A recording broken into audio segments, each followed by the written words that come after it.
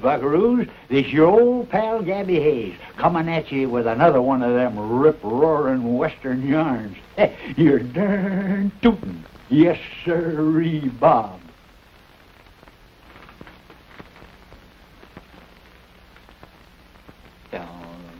Doggone thing is stopped. I just can't make it run. I wish my old uncle was here. He'd fix it. Watchmaker Hayes, he was known as.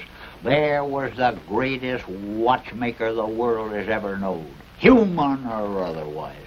I guess he had more watches than anybody in the whole world. He had them all over the living room, the bedroom, the kitchen, out in the barn. You see, folks come from all over the world just to have him make watches for them. Well, one time he decided he was going to make the smallest watch that he could. Well, that didn't work out very good, so he got another idea. He was going to get one about that big around, you know, about the size of a split pea. Well, he finished it, laid it on the table, and next day he started looking around for it. He couldn't find it. Finally, he run into it, and he says, that ain't going to happen again. Made a little bell, put inside of it, reach down like that and shake it, it'll ring, naturally. Turned out to be the first alarm clock the world's ever known. Yeah. Well, today's yarn is all about a town and its people. Hagerstown were sick. The people who lived there were sick of what was going on. The shooting of John Hager's was the last bit of bad medicine they could swallow. So they sent for a new doctor. The doctor was the United States Marshal.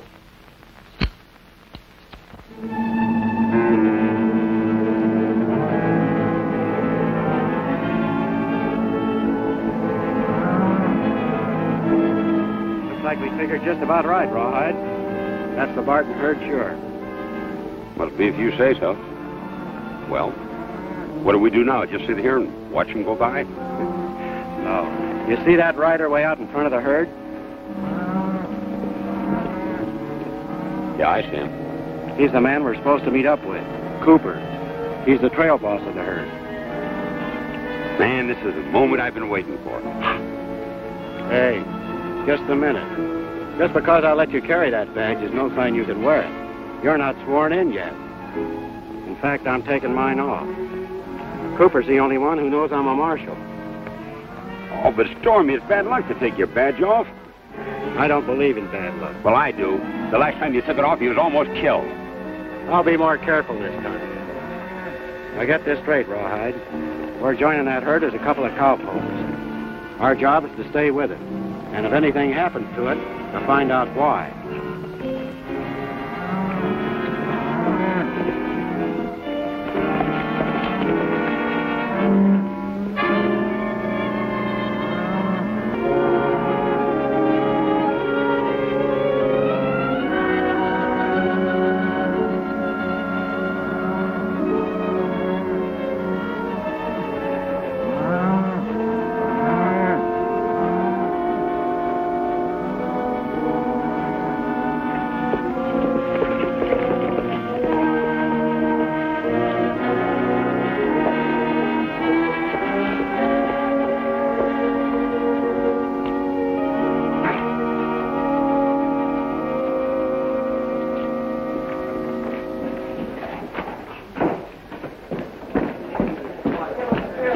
Money on the hook, heading this way.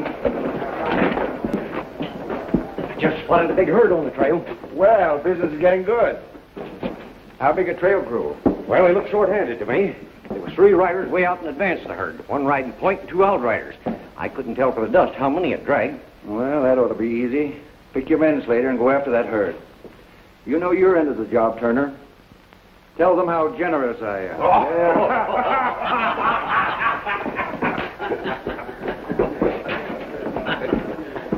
All right, Rudy Buck, boys. We're traveling.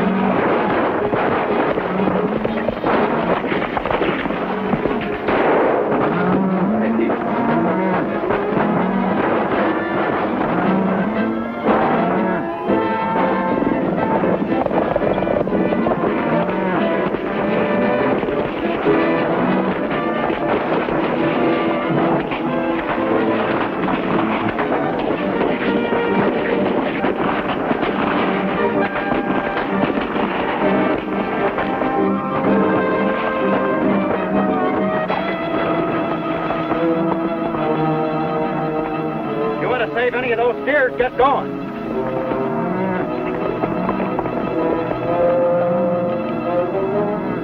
Uh-oh. Somebody down over there. Looks like Cooper.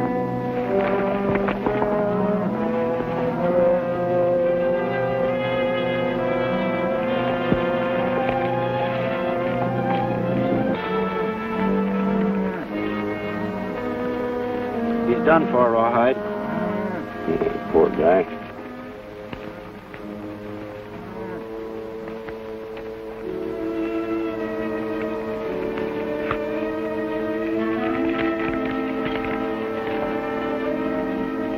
What are you looking through his paper for, Stormy? That's bad luck, don't you know that? Bad luck for Laura Barton and her mother, who own the herd, unless we do something about it. And that's just what we're going to do. Yeah, I'm afraid of that. Okay, tell me the worst. I'm taking Cooper's place. I was in charge of the herd when it was stampeded. Do you understand, Rawhide? Oh, yeah. Stormy hit Hagerstown, took one look at the situation, and decided to kick up a storm of his own. First thing he done was call a meeting of the decent citizens.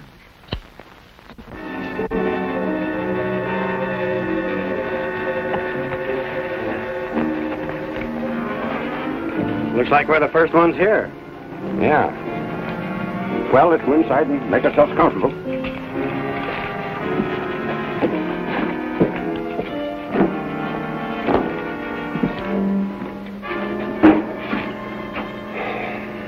Now remember, Rawhide, when they get here, whatever you do, don't let it slip that I'm the law.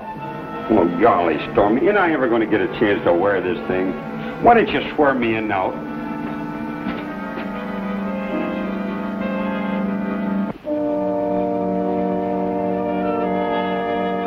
Put that back away. Howdy, boys. How'd you make out, Kelly? Well, we've rounded up nearly everyone. There's still a few out trying to find their cattle. We can get word to them later. Now, here's what I have figured. We've all been dealt the same kind of a deal. And every other cattleman that uses the same trail we did are going to have their herd stampeded, too, unless we do something about it. How? We can't go against the law. No, we won't. This gang knows the sheriff can't lawfully patrol the trail outside of his territory. But we can. And here's how I figure to work it. We'll keep a lookout on the trail at all times. When the drive enters this section, we'll get our patrol in between the cattle and the raiders. When they start to stampede, we'll surprise them, run them out of the country. But what's more important, we stand a good chance of finding out what's happened to our own herds. Yeah. How does that strike you, Kelly? Fine, the boys are waiting for us.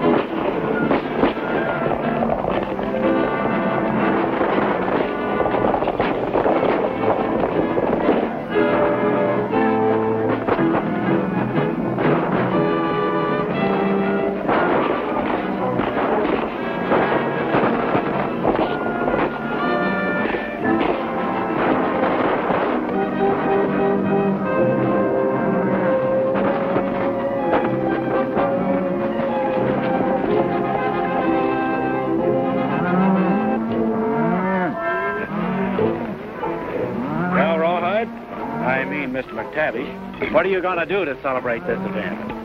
Man, I'm going to wear my kilts again. The first time since I earned my name Rawhide by wearing them atop this galloping steed.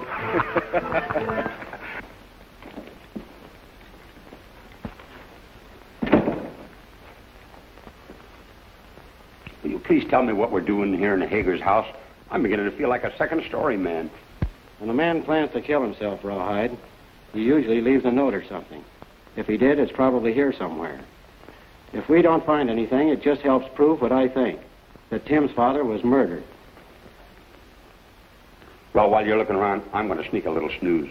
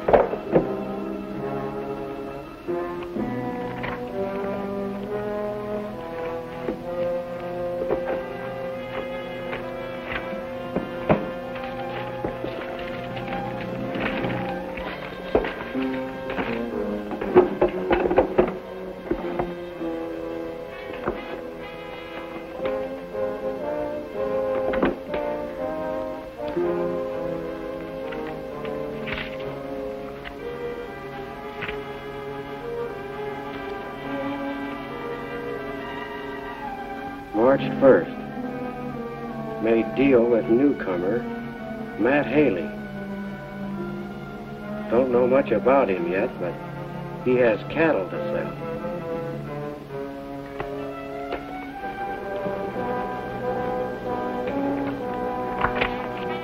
No move.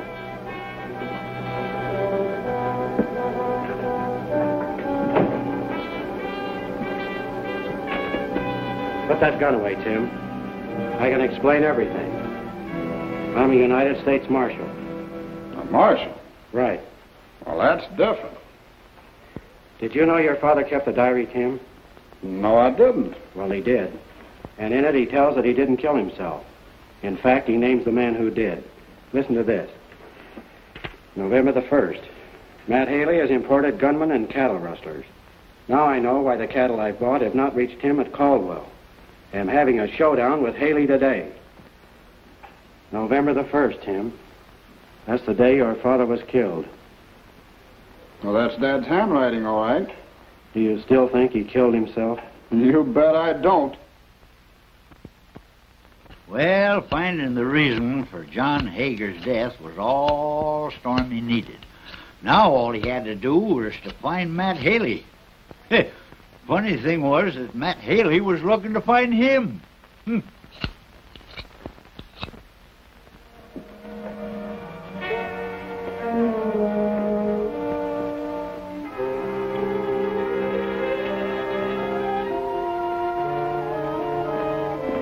Don't move, Stormy. You overplayed your hand, telling those people that you robbed the stage. Maybe you can tell me what you did with my money before they hang you. I'm not telling you anything, Haley. And when is this hanging supposed to take place? As soon as the sheriff and the boys get here. Suppose we start moving.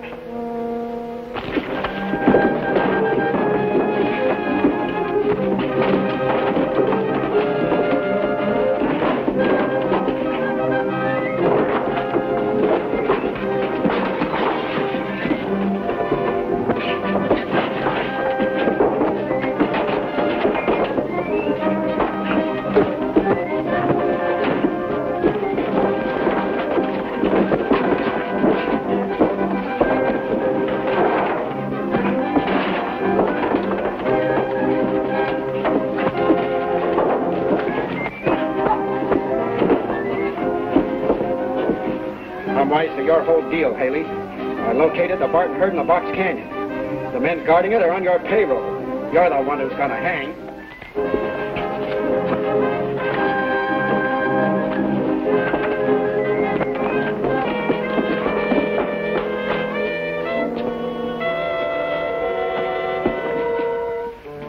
Kelly. Come on with me, Rawhide, the back way.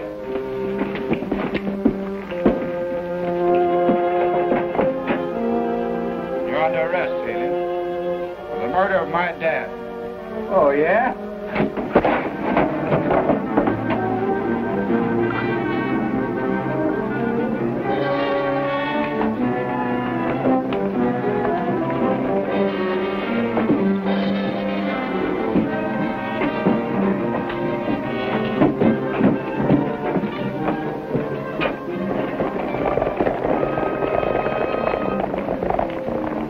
Gee, just when I was getting ready to do my stuff, too. Did Tim tell you who we are? Well, I guessed it before he told me. What do you want to do, Marshal? I made a mistake in telling Haley we know where the stolen herds are. We've got to get every man possible and get to those cattle before they can start a drive. Well, let's go.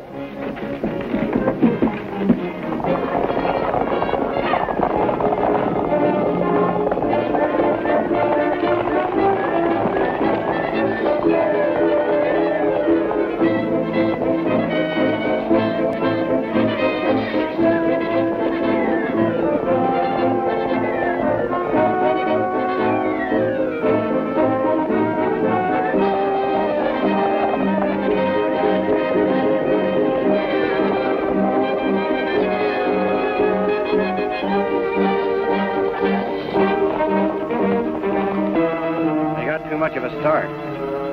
No matter what we do, they're going to get into that canyon ahead of it. Well, that's great. Let them get in there first. Have you gone loco? Look, there's two entrances to the canyon, isn't there? Yeah. One where you come in and the other where you go out. Right. Well? Now you're using your head, Rawhide. Once they get in that canyon and we close off the narrows, we've got them in a natural trap. That's just what I figured. Far end closed, then we've got Haley and our cattle.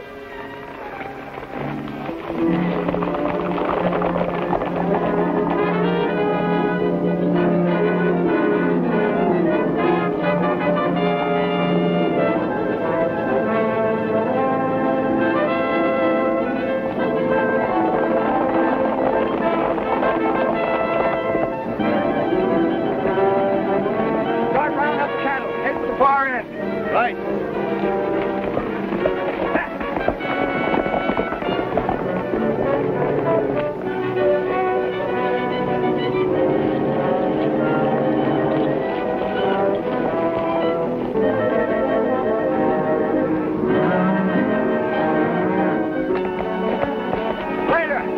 Ride back to the entrance. See if they're still on our trail.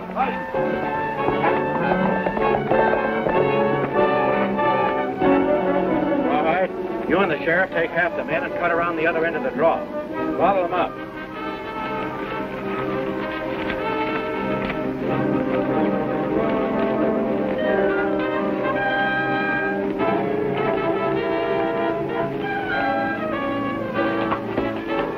We'll give Rawhide and the sheriff time to get around to the other end.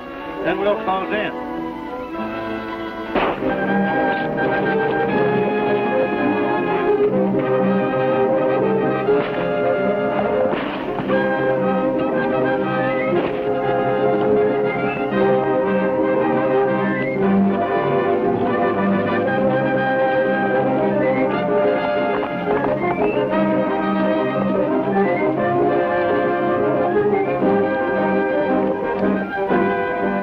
We've been trapped.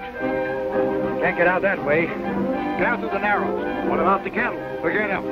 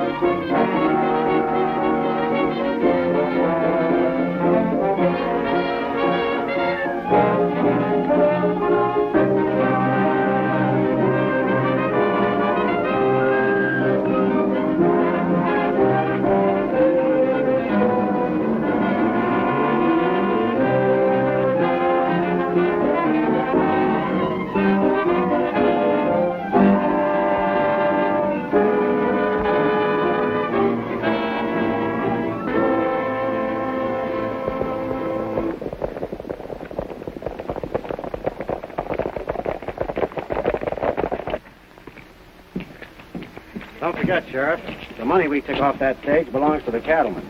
Be sure they get every cent of it. Oh, sure, I'll see that they get it all back. But anyway, I want you to know it all happened outside of my jurisdiction. Hey, nobody sent the minister home. He's still waiting. Wait, what? Say, it's unlucky to keep a minister waiting. I kept a minister waiting once, and I've been a bachelor ever since. I'd call that lucky. Huh? For the girl. Jim, escort the bride. Come on, now we're going to have a regular wedding. Da, da, da, da.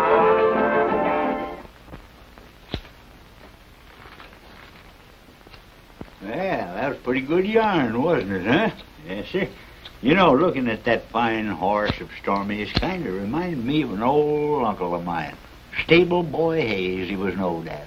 Now, there's a man that had fine horses. Yes, sir. He could learn a horse to do anything. That's all he done, you know, was educate horses. He had his own pet horse. That horse could do anything. No, he couldn't. I take that all back. He could do anything but swim. He couldn't do that. Well, one time a bunch of outlaws was chasing my uncle, and they come to a great big river, and my uncle couldn't get across because the horse couldn't swim, you know.